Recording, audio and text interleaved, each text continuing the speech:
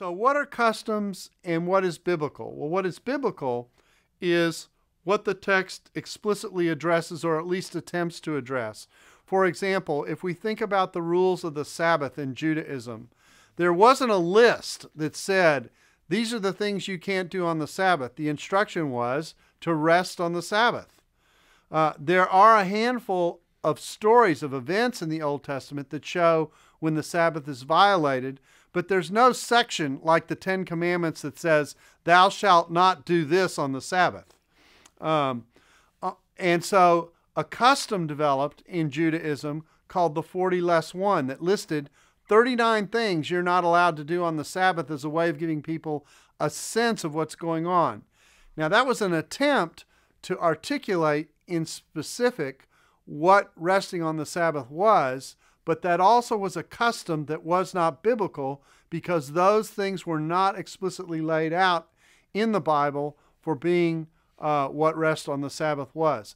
So sometimes it's hard to know when you're making an application that is an expression of what the Bible teaches or whether you're adding to what it is that Scripture teaches. And let me give you another example.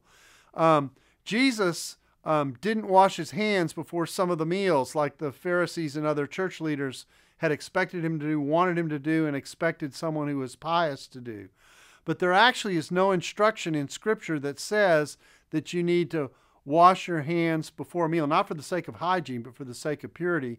But laws were created to make sure someone was pure that extended it beyond the way it was originally laid out.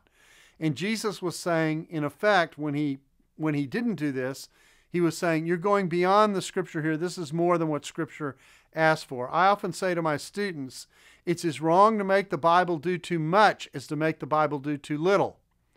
Liberals tend to make the Bible do too little, but some conservatives make the Bible do too much. And being able to distinguish those two things is important. Is it helpful to know what the customs are in order to understand what's going on in Scripture? And the answer to that question is obviously yes, that if you understand how people lived and the kinds of customs that they were engaged in when they're doing something, you sometimes will actually understand more about the event. I'm going to illustrate, I call these cultural scripts. They're embedded in the text and they aren't explained because the writer and the reader share the culture. But if you come from outside the culture, you might not know what's going on. So let me try one that I think might work in Scotland. We'll see. Okay? And this is an old illustration, so hang in there with me. If you don't get it, I'm going to explain it. Ian Botham marched to the crease to defend the ashes on behalf of the Queen. Okay? That's a perfectly wonderful English sentence. In fact, it's a very English sentence. Okay? Now, someone in the United States reading that sentence, if they don't know anything about cricket, anything about the history of cricket, anything about test matches between England and Australia, would probably have no clue what that sentence was about.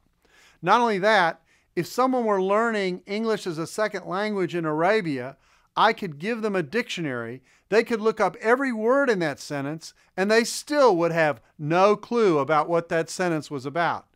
But if you live in England, and if you are a sports enthusiast anywhere in the UK or anywhere in Australia, you know exactly what I've just said. Ian Botham, a famous captain of the England cricket team, marches to the crease of a cricket match in order to try and score runs in defense of the Ashes, which is the trophy between Australia and England in Test cricket matches. And he's on England's side, so he's on the side of the Queen. All of that makes sense. Now, notice how long it took me to explain that. It's much easier to say Ian Botham marched to the crease to defend the Ashes on behalf of the Queen than to say all of that. That's a cultural script, and all that's embedded in what I say. If I understand that, I understand the context. If I don't, then I'm missing something. And the Bible sometimes has customs embedded within it that have certain expectations and understandings attached to them. If you understand what's going on, you get it. And if you don't, you won't. And in some cases, the scripture might explain what's going on to help you get the cultural script. For example, when Jesus rides into Jerusalem on the back of a donkey, you know, the passage in Zechariah is cited to show this is the way a humble king, you know, will present himself.